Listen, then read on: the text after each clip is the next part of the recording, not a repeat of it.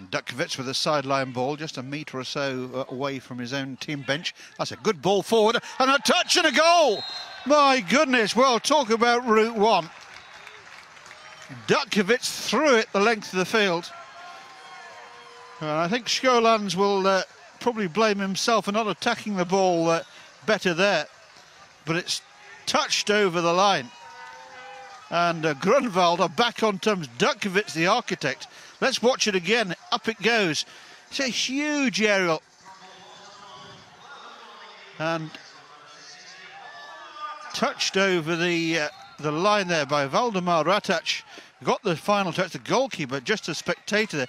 Too much space between the last line of defence and the goalkeeper.